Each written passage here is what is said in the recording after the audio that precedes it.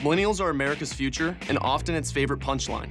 People say we're young, but the oldest millennials are nearing 40. People say we're dumb, but we're the most educated generation ever.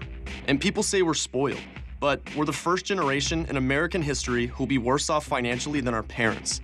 We're traveling across the country to find out how young Americans are surviving and in some cases thriving. I'm Brad Hunt, and this is American Paycheck. A massive tech boom has made Austin one of the fastest growing cities in the country, with young people working in jobs and industries that didn't exist a decade ago. I work at HEB. I'm a quality engineer for Whirlpool. And what brought you to Austin? A job that I don't work at anymore. We're here at one of the city's most prominent tech startups, the virtual reality video game developer Alchemy Labs. My name is Devin Reimer. I'm the CEO at Alchemy Labs. I first got my TI-83 graphing calculator in school, and I started to learn that I could actually program things on it. So one of the first things I did is started making games and then applications. And I actually wrote an application to solve physics problems for my grade 11 physics class. And so I gave my apps to a friend, and then he gave it to his friend and his friend and his friend. And then what ended up happening was everybody in the class had the same application, and then all failed the test in the exact same way. There was one bug inside the application.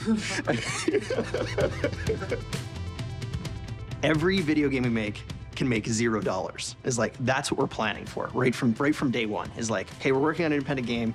We're gonna spend like a year on it, but the books need to balance if we make $0. And so what we used to do is contract work before, and we'd save up just enough money that we could get through that, and then we finished it and then roll on to the next one. Because what we saw with everybody else was like, video games are so hit-driven that if you sink everything you have into the one video game, assuming it's gonna be the one that's gonna take off, and it doesn't, then your company collapses. And we're like, that's not sustainable, not the way we wanna run things. And so we ran into this $0 thing, and it worked really well, because sometimes we would have hits, sometimes we wouldn't.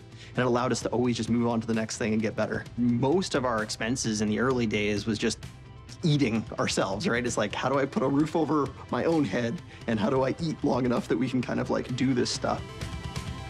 With Job Simulator, part of the thing that was magical in that is the freedom to do what you wanted within that space. And so it's like, at any point, it's like, okay, I want to pick up a cup, I want to fill it up with coffee, and I want to toss it at a bot across the cubicle, right? And then all of a sudden, overnight, our game with a few thousand people all of a sudden went to a few million people. I know it sounds crazy that someone would work all day and then come home to play a video game about working. But when you consider that 71% of millennials feel disengaged at their job, it starts to make some sense. This is the new Austin. Ergonomic chairs, computers, and motion sensors everywhere. But this is where our employees work. It's the most open floor plan that's possible with a VR studio. We have our chill pod here, which is kind of where we encourage employees, you know, if they need to get up and kind of refresh their brain and go in here. Yes, there's scooters, there's like little like yoga balls that we have and like lacrosse balls. So take a moment away from your desk to kind of chill. So it's the chill pod. In my role at Alchemy, so studio director, marketing, knowledge is my full title. I went to university initially for journalism at UT and then switched over to PR.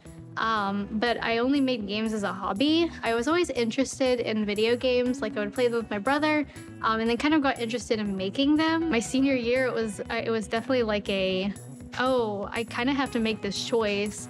Am I gonna do something that's more stable, that's more like what I thought I was gonna do with my degree?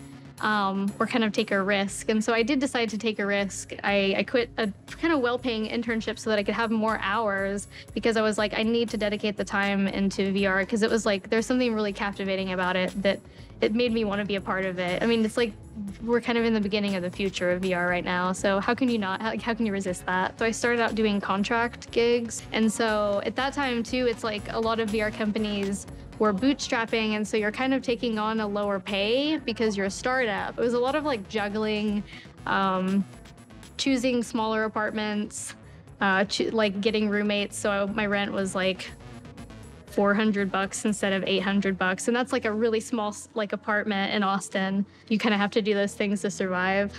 There are neighborhoods where older houses are being torn down. They're rising the rent there and forcing those people out, and that's happened a lot here.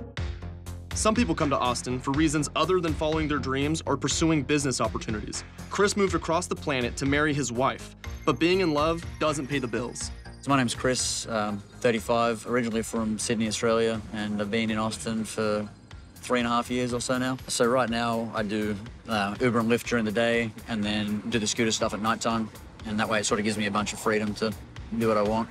Not every tech job is glamorous. Chris makes his living doing the legwork that's often left out of the hopeful Silicon stories. He collects and charges some of the over 17,000 electric scooters that have flooded the city. When it first came out, it was really good. They paid $7 a scooter when they first launched. And so you could do real well because, you know, there was not many people doing it, so there wasn't as much competition.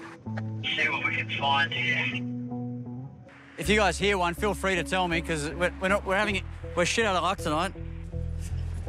And then you get to ones like this that just don't exist. They'll try and pick up a scooter and it's just not worth it for me to drive. You know, if you spend 10, 15 minutes to get one, you've missed out on another 4.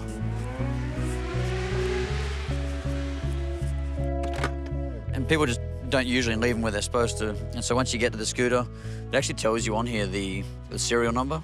Oh, then you just check it. And so you can check it. So you hit the harvest button and it gives you a little light and there's a little barcode. You scan it, it tells you how much you're going to make for it, how much battery life it's got. This one has 37% left, so it's going to take around about 2 hours to charge. And then when do you have to drop it back off? They let you drop it off once it's fully charged, anytime before 7 a.m. tomorrow morning. Tonight was not very good. It'll be 10. I don't usually come home without at least 12. I think Australians are known for being more relaxed. I mean, we have a minimum at a full-time job of 20 annual leave days a year or vacation days. When I came here and I looked around at getting a couple of full-time jobs and they offer you, most of them, somewhere around the 10 days, you know, it seems like it's all work and no play.